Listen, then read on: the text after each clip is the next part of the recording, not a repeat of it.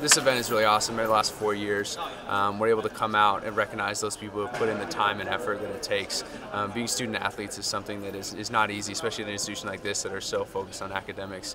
And so being able to recognize those people for all they do, with such a plethora of awesome athletes doing so many things across campus, across the community, and on the field as well. It's really fun to be able to come out and recognize those people. I love this night. I mean, it's a great way for all the sports teams to get together. It's great to hear and remember how incredible the Wagar athletic community is. I'm just so honored to be a part of it. This event was just really cool to see all the success happening outside of my own given fields and see how much we can accomplish here at UPS with all the other student athletes. It's really quite amazing and really cool to see.